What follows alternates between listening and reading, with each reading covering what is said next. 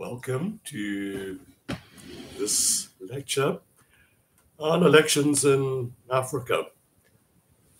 This is one of these vexed issues where a very great deal of attention, a very great deal of focus is placed upon these interesting events called elections. So much so that it could be said that elections have been fetishized as representing democracy, whereas that's not necessarily the case. And in terms of democracy, you've actually got an entire other much wider realm of concern. For instance, you're looking at issues of constitutionalism. You're looking at issues of, for instance, the independence of the judiciary. You're looking, for instance, as to whether or not, in the context of the elections, the Electoral Commission can be treated or should be treated as part of an independent judiciary. And of course, even before you get to the election day, what you're looking at are the conditions of campaigning, not just in terms of the period of the campaign, but for the entire tenure of the government's term. Was the opposition able to oppose in a parliamentary setting? Were they able to conduct their public relations, their rallies, their galvanization of support in a way that was unfettered? Was there, in particular, a free press, a free expression, so that people, not just political parties, could register their ideas, could register their dissent? So all of these questions are among the very, very many that pertain to the whole question of democracy. And in terms of the franchise itself, is there some kind of discrimination in terms of the franchise? Is everybody over a certain age able to participate in a democratic process? What is the registration period? What hindrances might be imposed during the whole process of registration?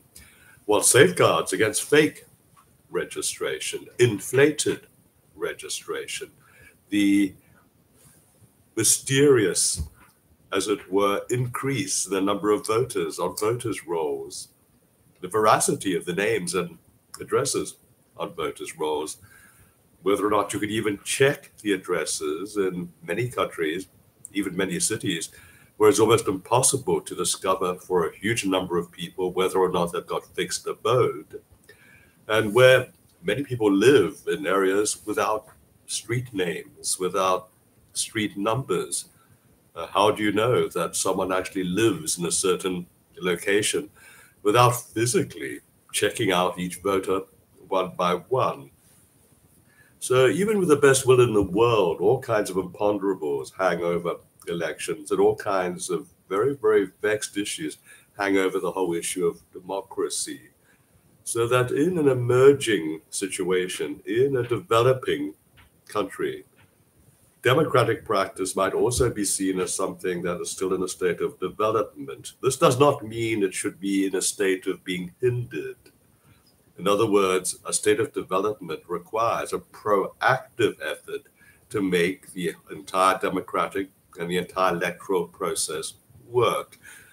Now, as it's turned out, because of the huge increase in election observation, it's almost like a new discipline, a new, as it were, fixture on the scene of African countries.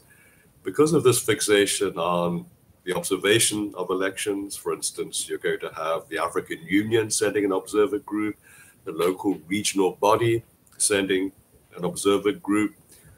You're going to have in a North African country, the Arab League sending an observer group, Anglophonic countries, a Commonwealth observer group, various American observer groups, and basically no end of independent observers and no end of news media. So what you have is a sense of elections being increasingly extremely well organized. It becomes a showpiece. On the day, everything is perfect. You couldn't expect anything to be better conducted. The very, very best elections I've seen anywhere in the world were in Sudan in 2010. And there, what you had was a national exercise involving both North and South shortly before the South gained its independence. A national exercise which was impeccable. Every single polling station, even in the wildest, most remote areas, was equipped properly, staffed properly. Everyone knew what the protocols were. All the queues were there. All the voting information for people coming to vote was there. Party agents were able to operate within X number of meters of the polling stations. Even if the polling station was simply a roped off area underneath a big tree to safeguard people from the sun, everything within that polling station, everything conducted underneath that tree was conducted impeccably. There was a special role for women to ensure a certain percentage of women in parliament. This in the northern part of what was then one Sudan, Khartoum, to ensure, as it were, representation of women in an Islamic country. So you had, as it were, every effort made essentially to use the election not only as a stepping stone to the independence of South Sudan, but also as a validation of President Bashir in the north, in the hope of having sanctions removed against him and his regime. So elections can be used for a variety of purposes, and in this case, good and bad reasons were combined. And you had the whole float of electoral observation teams. I headed up one of these, and it was one of these exercises where you simply had a basic executive decision to make. If we saw a Carter Center car from America, if we saw a European Union car, if we saw any other observer team and their car, we weren't out far enough. We just kept driving, which was a bit of a dodgy executive decision, since a very great deal of the area, particularly in South Sudan, was landmined. No problem in terms of the immaculate conduct of the elections. Got to get a tourist visa, I thought. Hope they're not going to ask me too many questions about whether I'm there for the election, when patently I was there for the election. I'm quite well known in that country as observing their elections. But ahead of me in the immigration queue was a CNN camera team with their cameras slung over their shoulders. And so they got to the immigration desk and said, "Can we have tourist visas, please?" And the immigration official simply said, "Yes, you're in." In other words, they were so confident that they were going to run a good election that they were going to be quite free and open about who could see it. All the conditioning had taken place well before the arrival of the teams of media, the teams of observers. And if need be, a certain amount of conditioning could take place during the count in an arcane way that would not always be visible to these observers and to the media. Don't forget, in any one African election, you're going to have thousands of polling stations. You don't have to fix the result at every single polling station. What you can do is have a selective list of stations which have been largely inaccessible to observers because they're in the wilds. And that's why we went into the wilds in Sudan. Do some quite subtle tailoring of the results there, and basically feed that into a national picture so there's just enough to tilt the result in a certain way which would be pleasing to the incumbent government wanting to stay in power. So these things are very much in the realm of certain nuances which are not always appreciated. And in fact, to be perfectly fair to the whole process is a newish one. The very first election observation, not just in Africa, but in the world, it had never taken place anywhere before, was in Zimbabwe, then still Rhodesia, in 1980, as the country completed the steps towards a recognized independence. The agreement at Lancaster House, which is where the negotiations for independence after a brutal war of liberation had taken place, those negotiations said that there would be a period in which the guerrilla parties, The nationalist parties would be unbanned. They could organize within the country, January, February 1980. And at the very end of February 1980, beginning of March 1980, elections would be held. And those elections would be very, very much determining of the future of the government. Independence would be given on the basis of a free and fair election. So as a very, very young man, I was sent to help organize the observation of the so-called free and fair elections. In the end, they were, I hasten to add. But when I asked my superiors, well, what am I meant to do? How do I do this? And they said, we don't know. No one's ever done this before. I said, are we in possession of maps of the dangerous areas and the landmined areas? Nope, nothing like that.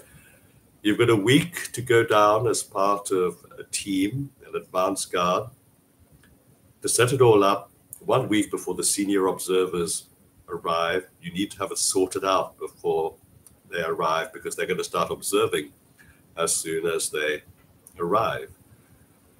Not only does it seem, as it were, very, very difficult in that outline form, but the team itself comprised largely a group of people, some 6 people, who were going to set up a headquarters in the capital city, Salisbury, as it was then called, Harare now. 2 of us were going to conduct a reconnaissance of the entire country and set up the observation in a country which is not a small country. You're looking at a very large country, and the area to which I was assigned was the size of England. So you're having, as it were, an improvisation which worked. Basically, when you look at election observation today, it's entirely derivative from what we made up extemporaneously on the spot. In January 1980, we had no idea what we were doing. We just got seriously lucky. And we got seriously lucky that although observer members came under fire from time to time, because the ceasefire that we were also meant to be monitoring was not, in fact, a complete success. Although they came under fire from time to time, there were no casualties and thankfully no fatalities. So that the election was conducted at all and led to the sweeping result that certainly the British did not foresee. They were hoping for a different result. Anyone but Mugabe. It was plain to us on the ground it was going to be Mugabe all the way. The popular sentiment behind a man who had fought for them was absolutely palpable.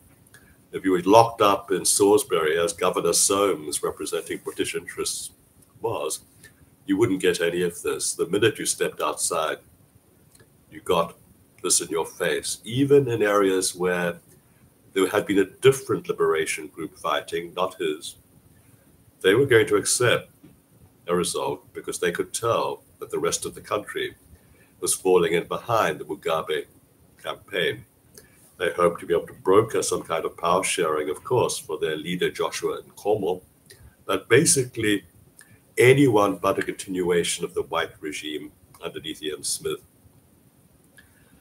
When you had conditions of that sort, in other words, you had an election which had such high hopes attached to it, with so much improvisation in terms of trying to demonstrate that it was free and fair, and with a historical outcome very, very much desired, helping to complete the independence process in the English-speaking part of Southern Africa. Only South Africa would remain after that. That you had, as it were, a huge amount of tangibilities resting on something which was essentially an intangible series of hunches. Now, what they've tried to do since then in order to overcome the intangibility of hunches is to bureaucratize the process. So observer teams today do exactly what we do, but they write it all down on special forms. It becomes a checklist exercise. Nothing new takes place. And this poses a certain problem, because if you've got clean checklists at polling station after polling station, then what you've got is in fact nothing more than a bureaucratic clean bill of health. You're not making any kind of real comment of the tangibility of democratic practice in terms of the possibility of people being able to express their will and perhaps even change the government. Those kinds of things are very, very difficult to express on a checklist way of looking at things. And even more to the point now, when we've come to an era where everything is no longer just dependent on manual counting of paper ballots, but even in those countries that use paper ballots, and in fact, there's a fair degree of electronic voting now, something which makes our practices here in Great Britain extremely primitive. You know how it is. You go to a polling booth here with your little paper card, which has been sent to you in the post, and the clerk at the polling station checks off your name on a paper list with a pencil. You're given another pencil and piece of paper and told to go into the booth and make your choice, and you put it into a box afterwards, and it's all counted by hand afterwards. But if this is all done, or at least done partly, or in certain areas at least electronically, what you've got is the addition of an entirely new dimension. And you've also got the introduction of the particular importance of the Electoral Commission. Because even if party agents are able to post what they call parallel voter tabulations outside each polling booth that they're able to be present at, and compare their own tabulations with the official announcement of results at that particular polling station, then all of these results in any case have got to be sent to the headquarters of the National Electoral Commission. There, a little bit of fine-tuning could be enough to alter the national result. Now, what this means is something very, very simple. That is, if there's a huge swing in one direction, then let us say that manipulating the algorithms is not going to be easy. It might be possible, but it's not going to be very convincing necessarily. If there's just a tiny divergence in terms of the results that come in, that tiny divergence can be manipulated in favor of whoever the Electoral Commission is serving, often, most often, the incumbent government. So you saw this very, very much at work in the Zambian elections of 2016, which I attended and which I observed, and both of the two main parties, the government and the opposition, in their own opinion polling before the elections, had a margin of victory of just 2%. Neither side was claiming a victory that was on the cards of more than 2%, which meant that all you had to do was to basically manipulate the results in the Electoral Commission with a tiny percentage within a margin of error. It's all within the 5% margin of error. And you had a result, hey presto, and lo and behold, that's exactly what happened. The European Union observers with whom I was talking marked the exact moment when it was likely to happen, when the Electoral Commission locked them out of the final adjudication process. And that's probably when the final count was, let us say, very slightly adjusted. So the government won by, wait for it, 2%, just under 2%, in fact. And you knew that something was going on as the results came in, constituency by constituency. Now, the story of that election, from my point of view, is that I arrived at the Pamodzi Hotel. I've just come up from Zimbabwe, for instance, where there was another set of, let us say, not fully free and fair sort of political practices going on, not related to an election this time. I arrived at the Pamodzi Hotel, which is a luxury hotel, and basically I stayed there, particularly during election times, because the electoral observation groups stay there. So I'm conducting industrial espionage, finding out what they're finding out, if anything, checking on their methodologies, if there are any new methodologies, and none of them had brought an IT expert, an algorithms expert with them, particularly not the African Union groups that were basically wedded to the kind of observation practice that I had helped pioneer so many years ago in 1980. So what I did, I asked the porters to take my bags to my room because I was exhausted, and I went straight to the bar, and I burst out laughing because a number of people that were very well known to me from other incarnations of my life were sitting at the bar drinking whiskey. So my whiskey came, and I went and sat down with them. And I said, well, look, since we're all here together as tourists, of course, we might as well share our data and our information.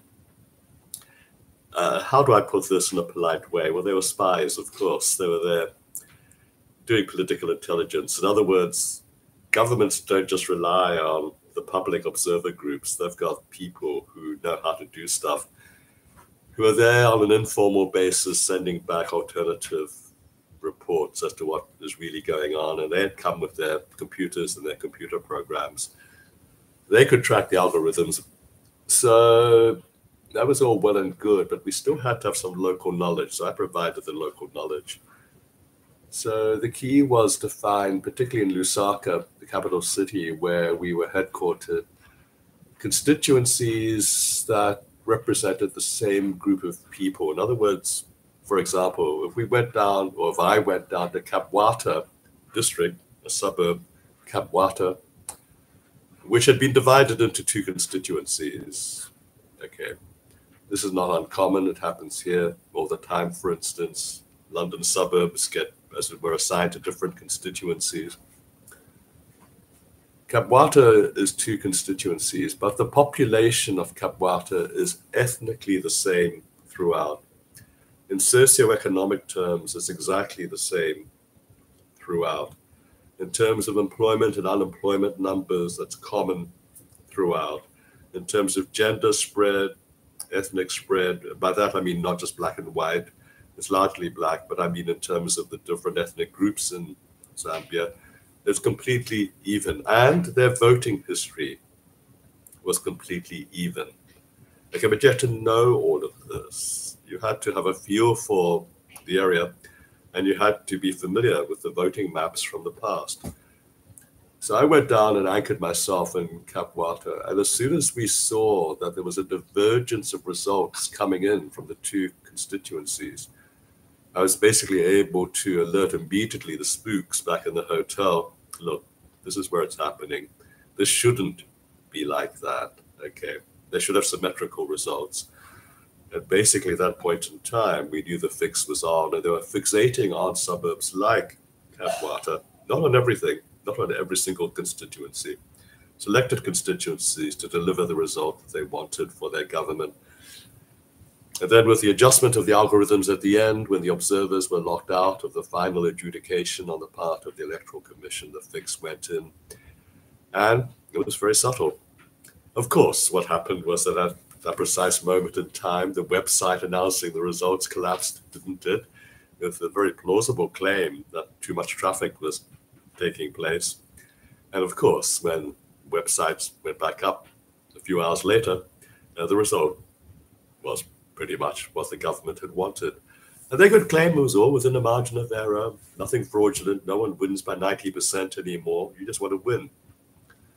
Now, if the opposition runs up a huge head of steam so that it's not 2%, if, as in the following, the more recent Zambian election, the opposition is polling in the opinion polls of everybody, including foreign pollsters, a good 10% ahead, you can't fix it.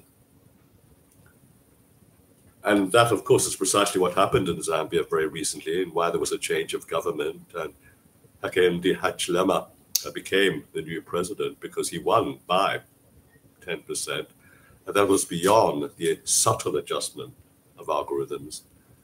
And not only that, but in the case of Zambia and in the case of Malawi beforehand, when the incumbent presidents turned to the military saying, is there any way we can fix this? Let me stay in power type of thing, I would need your support. In both cases, the military said, no, we're going to stay by the Constitution. So there are actors behind the scenes that are absolutely critical to the entire process. This includes the military. the power of the state, for instance? Will the power of the state abide by the constitution that is meant to determine who is the government of the state? Happened also in Nigeria some few years before. Goodluck Jonathan was obviously cruising to a defeat at the hands of Buhari, who became the president. He locked himself in conclave with his advisors. They contemplated all kinds of scenarios by which he could cling to power, saying the election had been fraudulent. In the end, after taking advice from many people, including, as I understand it, the military, he understood that he had to concede defeat, and Buhari became the president. So you had, in all of these cases, a reluctant but a grudging, inevitable acceptance of the will of the people. But the will of the people had to be expressed in such large terms. In other words, you're only going to win if the majority is huge. This is what is facing the young challenger to President Mnangagwa in Zimbabwe right now. We're on the eve of by-elections. The leader of the opposition, Nelson Chamisa, has had to form a new party because the government has been playing shenanigans and arranged for a rival opposition party to win court cases so that he no longer was able to use his old name, the old name of his party, no longer able to use the headquarters and the bank accounts of his old party. He had to start from scratch. And he only did this, he only made up his mind reluctantly to do this a very, very short time ago, just 2 or 3 weeks ago from when I'm speaking now, and began attracting huge crowds to his rallies. After the success of his first big rally, the government arranged for the police to start beating up people at all his subsequent rallies. So you have, as it were, a determination on the part of the current Zimbabwean government not to allow any opposition challenge to pick up steam. And these are only by-elections. They don't mean very much in terms of the national picture that might emerge next year when national elections are being held. They're a dress rehearsal as to how much you can get away with, how much you can stand in the face of intimidation, what kind of international support you can gather, where you can make alliances, including reaching out to perhaps objective members of the security forces, perhaps, or by offering inducements to elements of those military forces by saying, you'll get amnesties afterwards if we win. And of course, there's something that can't really be factored in very easily. And that is there's an age variable here now in Zimbabwe. Mnangagwa, the people around him, the senior generals are all from the liberation era, although some of them were remarkably young fighters at that point in time when independence came in 1980. It's 32 years since then. You're going to be in your late 50s. And of course, Mnangagwa himself is in his 70s. You've got a whole generation born since 1980. You've got a whole generation born able to vote who are millennials. They don't know anything about anti-colonial rhetoric. You know, when you talk about decolonization, we'd like to decolonize the existing regime, please, so that we can have something modern. The existing regime doesn't seem able to field anything modern except forms of corruption. The age variables might be such that a new generation provides Nelson Chamisa and his new party with the majority that he needs if everyone is not beaten to death before then. So this is something to watch. But what it means, of course, with all of these variables at play is something very, very simple. And that is when we talk about a free and a fair election. Look, there's no such thing. The previous United Nations Secretary General Ban Ki-moon came up with the alternative formulation, peaceful and credible. Peaceful so that people are not being beaten to death. Credible so that people are not stealing an election by fixing it by more than 10%, which means that there's not too much protest when you fix it by 2%. it's a credible exercise, even if there's a whole range of variables that you could start discussing. And my own memorandum to governments who send observer groups is simply that, look, there has to be even a greater range of variables. You've got free and fair, not totally possible, if at all possible. Peaceful and credible, which means that there's the real possibility of getting away with something, but not by a staggering margin. It's all within a margin of error, even if that margin of error was verging on the edge of implausibility. Which brings us to my next category. You can have, after peaceful and credible, an election result that is plausible but problematic. And I would apply that in a huge number of African elections. Plausible but problematic. It's getting really bad, as it was in Gabon, for instance, to be not fully plausible, which was my next category. We go on. My next category after that is to be implausible. And only after that do I come to a category, a guillotine category that says to be unacceptable. In other words, you've got fudge room all around. If you can make it to free and fair, that's not going to happen. Peaceful and credible, which is what most governments would aim for. If you can even scrape in at plausible but problematic, and I've laid down what all of these mean in a published version of the memorandum I sent to governments around the world. I'll give you the link to that. I think I put it up on the BLE anyway, but in any case, it's published in this journal, the Journal of African Elections, volume 18, number 1 of 2019. If you can make it to plausible but problematic, at least you're in the frame being able to explain away the problems. If you go much beyond that, if you've fixed it beyond that, then you really do have a big problem, not least in public relations, but certainly also in terms of acceptance, even on the part of neighboring African governments, which is why in many, many cases, the temptation not even to contest elections, but simply launch a military coup on the part largely of younger officers. That seems once again to becoming fashionable, particularly in francophonic parts of Africa. Thankfully, not in the southern part of Africa, nor in the eastern part of Africa. We've got a volatility here. Now, my very good colleague, formerly at the University of Oxford, now at the University of Birmingham, Nick Cheeseman, published a book with one of his own colleagues with a very, very, as it were, inciting, is insightful, but it's also inciting to a certain amount of controversy, how to rig an election. And it made him, as it were, quite famous, notorious, a lot of money as well, I hasten to add. Maybe I'm just jealous. So Nick basically says that all the preconditioning effectively rigs the election before it's even held. Now, I would contest that to a certain extent. It's certainly an attempt to rig the election before it's even held.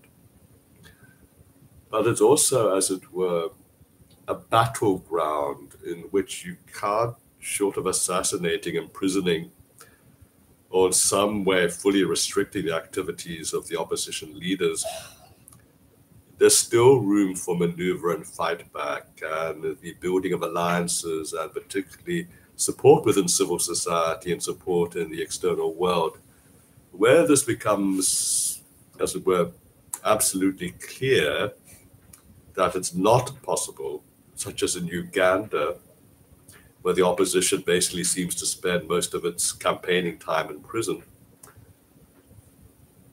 where it's not clear in a country like Rwanda, but there are, let us say, all kinds of other factors there, where a strong man ensures he stays to power, despite all his opponents being in jail, but sometimes, according to Western sources, with some veracity, because keeping him in power, Kagame, is a guarantee of sorts against a return to the terrible bloodshed of the genocide. Despite all kinds of efforts to harmonize society since the terrible events of the mid-1990s, is not yet a fully united society. And many of those who participated, who caused the genocide back then, have found refuge in surrounding countries, particularly the lawless parts of Democratic Republic of Congo, right on the doorstep of Rwanda. So you have, as it were, difficulties in terms of, okay, let's have a free and fair playing field, where in some countries that may not be fully desirable. In other words, what you've got is the problematique of elections causing violence rather than serving democracy. In other words, what if the campaigning in an election becomes so volatile, so very, very, very violent, that harm is done rather than good? This happened in Kenya, 2007. Sorry, I hasten to assure you that's cough mixture, not anything stronger. Where ethnic militias suddenly took to almost every single district of Kenya to contest violently what seemed to be the results being announced by the Electoral Commission. And they'd been rehearsed and prepared beforehand by the party leaders. It took Kofi Annan, in terms of his intervention immediately afterwards, mandated by the African Union, to sort that out. And he sorted it out in terms of a power-sharing government. Now, all of our opinion polls before the election was that the opposition should have won it. What happened with the power-sharing brokered by Kofi Annan, the former UN Secretary General, was that the incumbent president stayed president, the opposition leader who should have been president became prime minister. A power-sharing regime was agreed for the sake of peace. Okay. So then that raises a very, very key question. Is peace a greater value than democracy? And some would say so. If you're being beaten to death, or if you've had people close to you beaten to death, you would say so. The following year, in 2008, in Zimbabwe, which is really the pioneer of what we see with manipulation of the algorithms now, but which is done manually, what you had was also violence, when it was quite clear, and I was in Zimbabwe for all stages of this, it was quite clear the opposition leader, Morgan Tsvangirai, who has since died of cancer, was going to win the presidency. In fact, my polling had him on 96%, not 96, 56%. Even South African Broadcasting had him on 52%. And it was very, very clear that there should have been a change in government. Violence erupted, of course. The government forced a second round by protracted manual counting down of the vote, what is now able to be done overnight in terms of algorithms. They did it manually, it's said, with the help of consultants from Israel. We've got no real evidence of that, but there are firms advertising themselves quite openly in Israel. If you can read the code of their advertising, who claim to be able to help you in situations of this sort. It's a certain form of problem solving. Into this meltdown after this manual counting down came not Kofi Annan, but Thabo Mbeki, the former president of South Africa. And following Kofi Annan's example in Kenya, basically forced a power-sharing government upon Zimbabwe. So President Mugabe should have lost the presidency, remained president, and Morgan Tsvangirai, who should have been president, became the prime minister. This is not constitutional. There was no such position of prime minister in the Zimbabwean constitution. It was pretty much, as it were, an extemporaneous fix, which then, as it became the legal status, but it wasn't constitutional. So a big problem there. Whereas Kofi Annan worked underneath the question mark, is peace a greater value than democracy? And he chose peace. Thabo Mbeki worked underneath the basic principle, this is my analysis in any case, of is inclusivity, is being included a greater value than democracy, where some get excluded? You know, the winner takes all, the loser gets nothing. If everyone is there sharing the cabinet, for instance, and of course there's a huge argument as to who got what portfolios in the cabinet, who got how many seats, etc., etc., etc. But is not inclusiveness of value that is reminiscent of some of the wider communitarian values of Ubuntu, for instance, the South African derived communitarian philosophy of precisely inclusiveness? We're all part of a community. But this raises a huge question. Does opposition politics, does parliamentary politics, does democratic politics in itself, because you've got some people on one side and other people on another side, is that against the basic philosophy which is meant to be representing a certain, as it were, decolonized reclamation of African values? Does this mean that you can't have, we can only have democracy underneath very, very limited conditions that you've got to accept underneath this kind of rubric of this particular interpretation of Ubuntu? Well, I don't think so. I think inclusiveness is very well and good, but if you're going to have elections at all, then what you've got to have is some sense of the ability to change government, as has happened in Zambia, as has happened in Ghana. Not just a government changing, not just a new leader of the same old party, but a new political party with a new leader. That's happened on a few occasions in Africa, as I said, Ghana and Zambia, particularly Zambia. It doesn't very often happen. So that, for instance, although you've had changes of leaders in South Africa, you've had Mandela, you've had Mbeki, you've had Zuma, now you've got Ramaphosa, they're all from the same party, aren't they? So they may bring different personalities, a different style, maybe even a different set of policies, but same people, same entrenched interests, same patronage chains. So major problems exist here. An end of violence, a desire for inclusiveness, an effort to decolonize Western values so that at least there is an equal place that is shared by so-called African values, which, as we've discussed before in this course, are not always fully articulated or fully agreed. What place then for the kind of politics that we associate in Western jurisdictions? Robust opposition, free and fair elections, not that we've actually seen those without controversy recently in the United States of America, for instance, and not that we've seen free and fair elections even in this country without, as it were, a plenitude of lies, distortions, falsehoods, and absolutely ridiculous claims that purport to be veracity. And who funds the parties?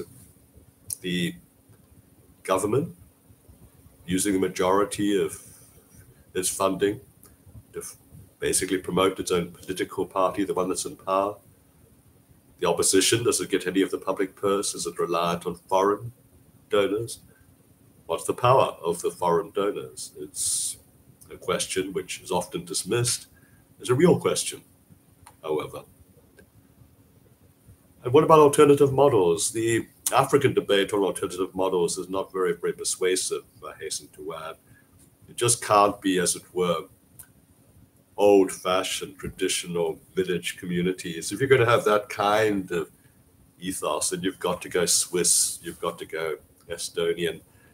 To make it something which is nationally meaningful, you've got to wire up the country, have it all transparent, and all done as popular democracy expressed electronically. It's not a case of looking back, it's a case of taking values from the past and going forward. That's not going to happen because most of Africa is not very wired up. It could be, but right now it certainly isn't. So prospects for the future, well, we're in moment of hiatus. We're locked in, as it were, something which is not going forward, something which is trying to confront the difficulties of the recent past. You've got class interests now, whereas before, as I've said to you, I've contested an existence of class on the basis of something that can be analyzed along Western lines. Increasingly, we are able to see class formations, particularly as some African countries begin to enter into middle income status. And you've got class interests, particularly of an oligarchic nature. This is always part of the dependency analysis in any case. The oligarchs, those who are part of elite accumulation at the top of the national tree, and who feed into an international elite accumulation. This is one of the key reasons that keeps the Zimbabwean government in power. Its alliance with the oligarchic class, its alliance and infiltration in terms by the military class. There's not very much evidence of any general in Zimbabwe who's not filthy rich. So you have, as it were, that kind of class interest, its patronage chains, which can do some good, because if the government fails in formal terms, your average citizen is going to be dependent on informal terms of being able to access, if not patronage, at least some kind of help. And of course, even if you don't have access to elite accumulation by being 15th cousin of somebody in power, you're dependent on a family member who's made it to Europe and is sending home remittances. What you've got is dependency all the same on informal means of assistance. Can this be recognized as part of the political equation in problematic African countries? That is something which should be recognized and incorporated in some way into the system. It will take some imagination to be able to do that. So basically, ladies and gentlemen, as I said, we're at a hiatus, many questions, not too many solid answers right now. The by-elections in Zimbabwe this month, March, are going to be very, very interesting.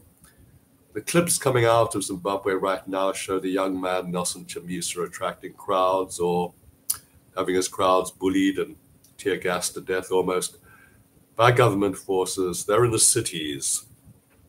Will this translate into the rural areas where he's not had much chance to organize, where he's not had any kind of apparatus put into place? Can an election be won entirely on the urban vote? Does this bespeak in itself a divided country between urban and rural polities? Those questions have yet to be fully addressed. But the results of the by-elections will be very interesting in any case.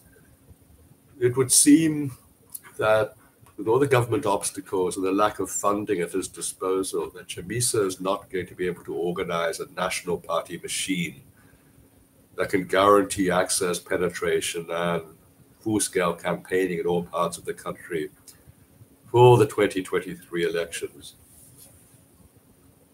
which means that he's probably not going to be able to win parliament. The party, his party, the Citizens Coalition for Change, as it's called, the CCC, will not be able to win parliament. Can he win the separate presidential vote? Can he then govern as a president without the support of parliament? Underneath the constitution, yes, but with some difficulty. The same kind of difficulties that confront President Biden if he loses control of Congress. He needs Congress. So this brings into the frame the final question. Can you have a bifurcated set of results from a democratic practice that in fact leads to instability? A person from one party wins the presidency, the other party wins Congress, wins parliament, wins the legislature. It works in France, where the president is so powerful, but no other country in any part of the democratic world has a presidency as constitutionally powerful as the French president. In certain respects, he might as well be a dictator. So you don't have that in Zimbabwe. In fact, you don't have that in any African country. No African president, except dictators who have seized power and suspended democracy. No African president is as powerful as the French president. So having to put up with a divided government, executive on the one hand, legislature on the other, there's this exercise in democracy which has led to a bifurcated result. Is that helpful to an Africa that has tried to emerge into a peaceful, and if not a peaceful, a stable future? For economic development to take place, for instance, there has to be stability, at least. This is the whole basis of what the Chinese claim to be the success of their miracle. Everywhere there is tumult under heaven, but in China there is stability, even if that stability is brought at the price of suppressing whole groups of people, vast swathes of people. So, ladies and gentlemen, I've tried to make some statements about the problematics of election observation, about the problematics of elections in themselves, some problematics even about democracy. Having said all of that, if you've got to make a choice between a democracy and a dictatorship, well, quite frankly, I know which I would choose. I know what the citizens of Ukraine right now, as we speak, would choose. And the question, of course, that is put to you is, which would you choose? So thank you very much. And I look forward to our being able to resume face-to-face contact and robust discussion about these and the subsequent themes in this course on politics in Africa. My thanks to you all.